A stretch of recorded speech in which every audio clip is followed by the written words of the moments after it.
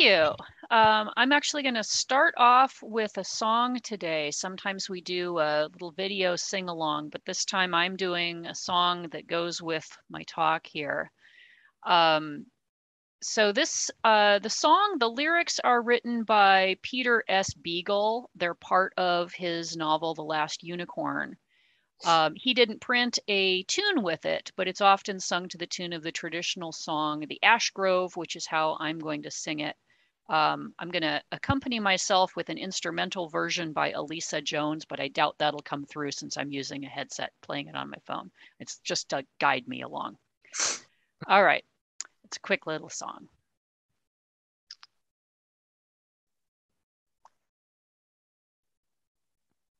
When I was a young man and very well thought of, I couldn't ask aught that the ladies denied. I nibbled their hearts like a handful of raisins, and I never spoke love, but I knew that I lied. But I said to myself, ah, they none of them know the secret I shelter and savor and save. I wait for the one who will see through my seeming, and I'll know when I love by the way I behave.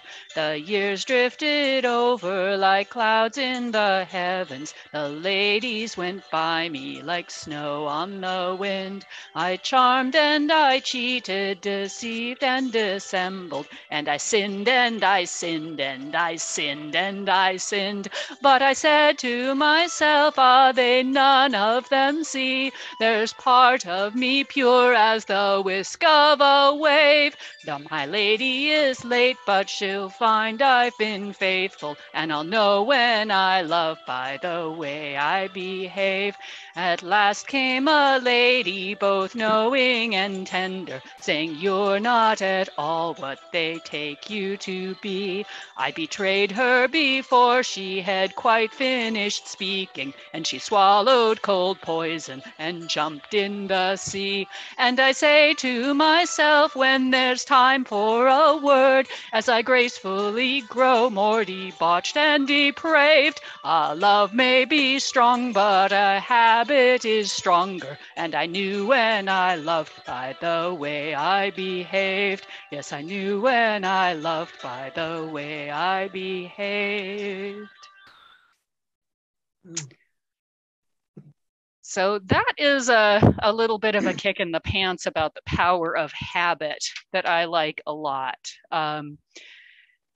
It illustrates how our habits can completely override our best intentions, our ethics, our best interests. And so we really need something to help us figure out how to do better with habits than just going, yeah, I'm going to do better someday.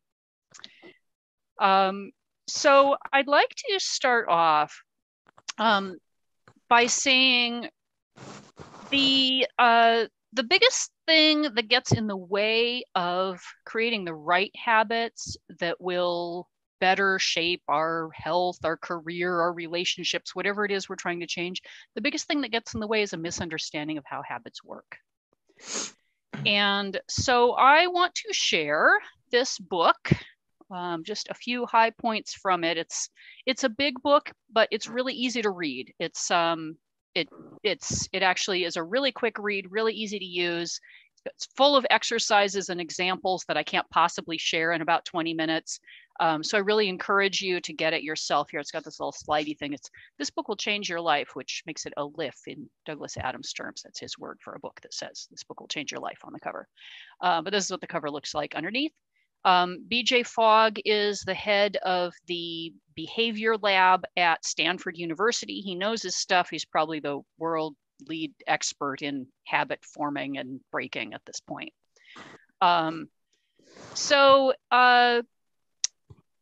The problem with habits that we often have is if we have trouble starting a habit or sticking to a habit or breaking a habit, we often think of this as a personal failing. It's a moral failing. I don't have enough willpower. I'm not motivated enough.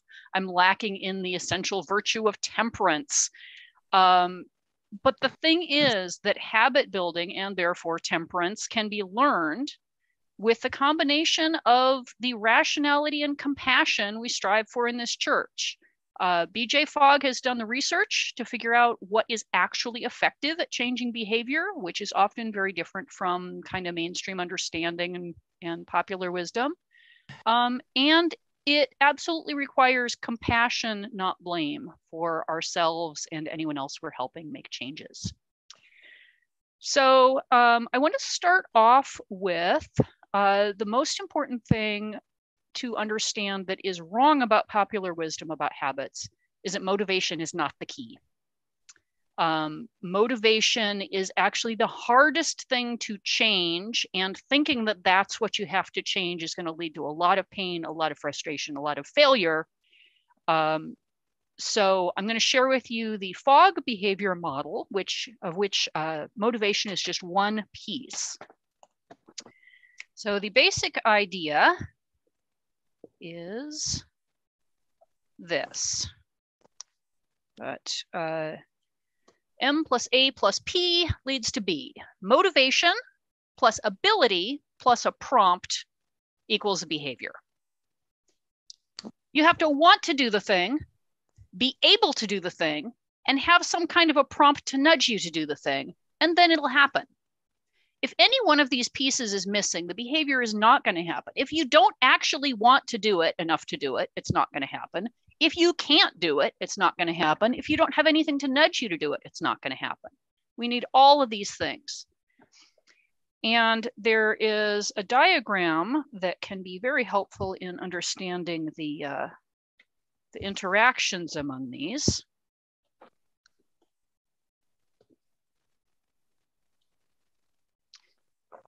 If down here is the ability, this is how much you want to do the thing. This is how much you don't want to do the thing. And this is, oh, I'm sorry, I labeled that don't want. I'll make this one motivation. So motivation is how much you want to or don't want to do the thing. And over here we have ability, that's you can do the thing or you can't do the thing. If we get a prompt, that given behavior that we're being prompted to could fall anywhere in this range. It could be something that you really don't want to do and it's really, really hard, you really can't do it, would be way down here. Something that's very, very easy that you really want to do would be way up here. And there is an action line, a threshold over which we will act and under which we will not act. So if something's very easy and very much desired, it's going to be way up here, way above the action line. Of course you'll do it. And if it's really, really hard and you don't want to do it, it's going to be way down here and you're not going to do it. So the key to developing a habit that you're currently not doing, because it's down in here somewhere, is to either get yourself to want to do it more or be able to do it more. You also need the prompt to make it happen at all. Making yourself want to do something more is almost impossible. So what's usually more useful is making yourself able to do it more. Now, you might be able to do that by acquiring abilities or skills, becoming stronger or gaining more knowledge, getting better tools. That's sometimes possible. But the most useful way to make yourself want to do something and be able to do something that you currently can't is to make the task smaller. Make the task easier to bring it up over the threshold so that you'll actually do it. And once you've done it enough times, it becomes a habit and you can build on that and make it a bigger task. That's the core concept in tiny habits, is make the task smaller and easier to start with. So we want to have it small enough that we're motivated to do it and we can do it. Find ourselves the right prompt and that will lead to the behavior. The basic structure of a behavior in this design is you find an anchor moment to tie it to, you perform the tiny behavior, and then you celebrate it. So it's A, B, C, anchor moment, behavior, celebrate. And you do that every time you do this habit. I'm going to go through the steps for how you design and establish a habit. There's way more detail about how to do this, lots of exercises about how to do it in the book itself. So I'm just covering some basics here. Highly encourage you to go find the original and read it all. There are 7 steps to the entire habit design and acquisition process. The first one is to clarify the aspiration. Look at the area you want to improve in, figure out what your actual goal is. For instance, if you're thinking, oh, I should really lose some weight or something like that, that's not really an aspiration. That's something you're thinking you should do. Figure out what your actual aspiration is. Maybe it's to be healthier so that you feel better. Maybe it's to have more endurance so that you can play with your kids and have fun with your friends. There could be a lot of different reasons why you're thinking you should do this one thing. Figure out what your overall goal is, what actually motivates you. And maybe it is, maybe that particular action you were thinking of is in line with that. Maybe it's not important to you. Maybe something else is.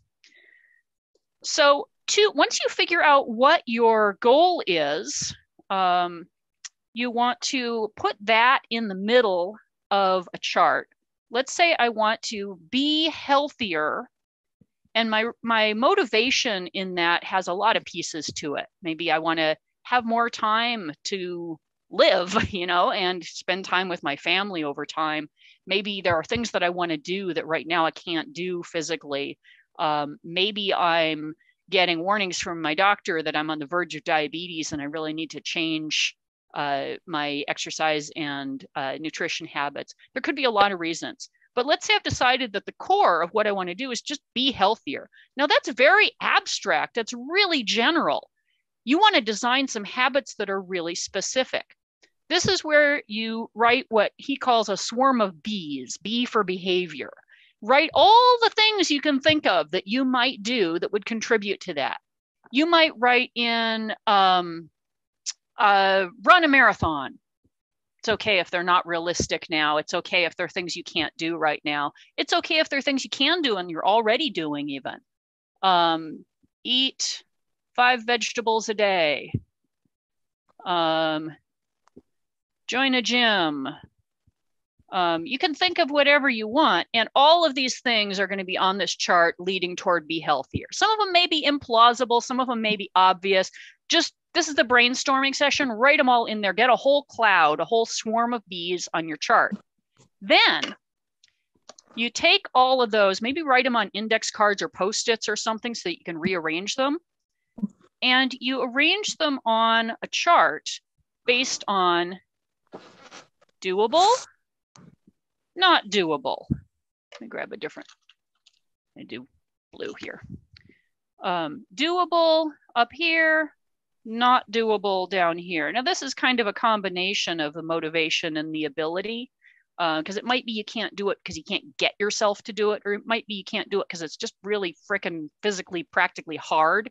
Either way, you put it on the doable, not doable scale here. Some of the things that you charted out may be really easy, some of them may be really hard.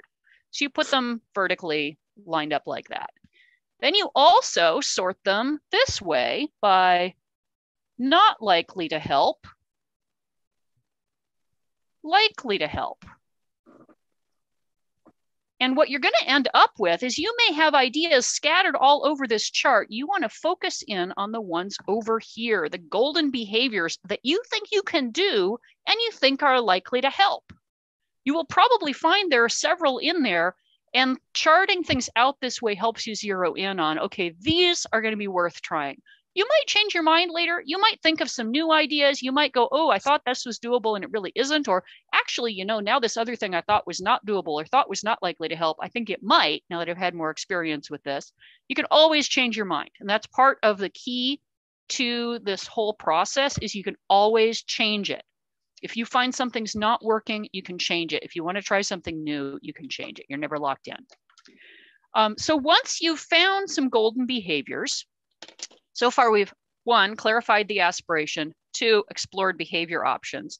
Now, 3, match with specific behaviors. find something in that quadrant, those golden behaviors, that you want to try. You want something that feels doable and worthwhile to you. Just pick one for now. You could pick 3. He says pick 1 to 3 at a time to work with. But for now, I'm going to say just 1 to simplify describing it. Match with specific behaviors. So you're going to find one that seems like a good fit for you to try. Step 4, this is key. Make it tiny. If you've decided that something that is going to help with your health is to run, don't decide, okay, I'm going to run 5 miles every day. I've never done this before, but I'm going to start running 5 miles every day. You are never going to get yourself to start that. It's not going to work. And then you're going to feel bad because you failed and you're lacking in motivation, and you're a bad person, and all these horrible messages that we get from our society in the back part of our brain that says bad things about us, and it'll discourage you further. So don't try to do something big. We'll work up to something big. Start with such a small step that it would be just absurd not to do it. Ridiculously small. For instance, if you're trying to get yourself to floss your teeth, say, I'm just going to floss 1 tooth. You know, it kind of hurts and it's uncomfortable and irritating when I floss my teeth. I'm just going to floss 1. I don't have to floss all of them. If that's still too much, just get out the floss, set it down, put it back in the cupboard. Whatever it takes to make it small enough for you to actually do the task is the right size. If it seems ridiculously small, you found the right size. If it's like, yeah, maybe I could get myself to do that, see if you can make it even smaller. You can make tasks smaller by making them a much smaller amount of the same thing. For instance, doing 1 push-up instead of 25. You can make it just a piece of the task you're targeting, like the very first step. I'm going to put on my shoes. I'm not going to go for a run. I'm just going to put on my running shoes. I can take them off again. So you find a way to make that task really, really teeny so that it's going to be easy to get up over the motivation and the action and the ability portions of that. Of course I can do that. Yeah, I'm going to do it. Here's the prompt. I'm going to do this silly, tiny thing. Find a good prompt for it. This is step 5. You need to find an existing prompt that will remind you to do the thing. It could be something that happens regularly. You know, when the noon bell goes off, or when I wake up in the morning, or when I sit down at my desk. Could be something you're doing anyway. Could be something that's external but is a reliable event. Or it could be something that you can set up as an easy reminder. I'm going to set an alarm for this to happen, or I'm going to have someone remind me if you have someone who help you with it. Not necessarily a good idea to farm out your prompts, though. You really want it to be something that's going to always happen. BJ Fogg set up one when he started doing this research. He was experimenting with things. He wanted to do push-ups, so he said he'd do 2 push-ups every time he went to the bathroom. Means he's doing them several times a day. He goes to the bathroom, he flushes the toilet, he does 2 push-ups. Easy to remember, it's happening constantly. You could set up a reminder like, when I drink my morning coffee, I'm going to also eat a piece of fruit. Or when I sit down at my desk, I'm going to check my to-do list. So you link these target behaviors to an existing signal or one that you can set up very easily. That's your prompt. Step 6 is every time you manage to do your tiny habit, celebrate. This is really important because this is the part where we link up the action with the reward system of our brain, so we'll do it again. So at first, you're just doing this tiny little thing. It might seem a little silly to celebrate, but you know what? You are starting this process. You are beginning to change your own behavior, and you have done the thing. For now, getting out your floss or putting on your shoes or whatever it is the thing. That is the goal, and you're doing it. So celebrate. People can find different ways of celebrating that moment. Some people will go, yes. Some people will go, yay, me. Some people just smile quietly to themselves and go, yes, I am a good person. I did the thing. But find some kind of a gesture, a thing to say to yourself, do a little dance, whatever it is, to find what he calls that feeling of shine. The shine is the, yeah, I'm doing great feeling, the feeling of accomplishment when you've achieved something. So we want to get that for ourselves, and we want to get it as quickly and as frequently as possible in order to make this habit happen. It doesn't matter that we're getting that feeling out of something small rather than something big. We don't want to have to wait till we do something big. We want to accomplish something very small, congratulate ourselves, celebrate ourselves, and that will help us build on it. That's how our brains work. They go, oh, this is a good thing. Okay, I better do more of it. It'll make it easier next time. And the seventh step is troubleshoot, iterate, and expand. So if you find this is not working, if you still can't or won't do the thing, you can make the task tinier still. Maybe you thought that getting out the floss would be enough, but you can't even make yourself get out the floss. Well, put it on the counter. Make the task touching it. You can always make the task smaller. If it's too small, well, it'll be easy and you'll get bored and you'll move on. You'll make it bigger. That's totally fine. But make sure it's small enough to get started. If making it tinier is not quite doing it, maybe you need to find a different prompt. Maybe this isn't really the best time of day to do this thing, or you're frequently getting distracted right when that prompt happens. Find a different prompt that fits better. Experiment. Or maybe this habit just isn't going to work. Try a different habit off your chart or come up with a new chart. Keep experimenting. Once the habit's well established and starts to feel really boringly easy, then you can start to think about expanding it. Habits will naturally grow into larger versions of themselves where you're doing more, or multiply into whole sets of behaviors that kind of go together and support the same thing once you get them established. Don't push that too soon. Make sure you're really reliably doing the thing, and you'll start to feel an impulse to do more, because it's like, this is ridiculous. Of course I can do one push-up. I've gotten so much stronger over the past month. I've been doing a push-up. I want to do 3. It'll start to feel silly to be doing so little, and you'll want to do more. And go ahead and do that, but count as a success, even if you're still doing just the tiny step. You can also begin to add more habits. Once you've got things really well established, you can go back and start another 1 to 3 habits at a time. You can go back to your original chart and go, what else can I do to support this goal? Or you can go, hey, you know what? I want to work on a whole different goal. Let me chart that one out. You can keep building on this. The more successes you have, the easier it will get. And it is really, really key to keep congratulating yourself. And if you don't do the thing, that's okay. That just means you don't have the connections quite yet. Keep trying, keep on experimenting with what works for you. It's not a failure of motivation. It's a failure of figuring out how to make the motivation less motivation necessary. Motivation is a particularly tricky thing to get if you are, well, this is not in the book, but willpower is actually brain glucose. So for instance, if you are trying to eat less sugar and you don't have the willpower, that's because you don't have enough glucose in your brain. That's going to be really hard to overcome. So start elsewhere. Start with small habits that support what you want to do, and find ways to make it not take motivation, because that is a losing battle. Making it take more and more motivation just means you're going to fail eventually. So that's the key. He goes into how to break habits as well. It's basically taking them apart using the same steps. Take away the prompt, make it harder, make it less desirable. Don't celebrate. You just do the opposite. I really, really encourage you all to read the actual book and do the exercises in it. I'm planning to go back and read it again and start doing all the exercises bit by bit and tweak some habits of my own and help my family with tweaking some habits. I've already started applying some of what I learned, and I think this is really exciting stuff.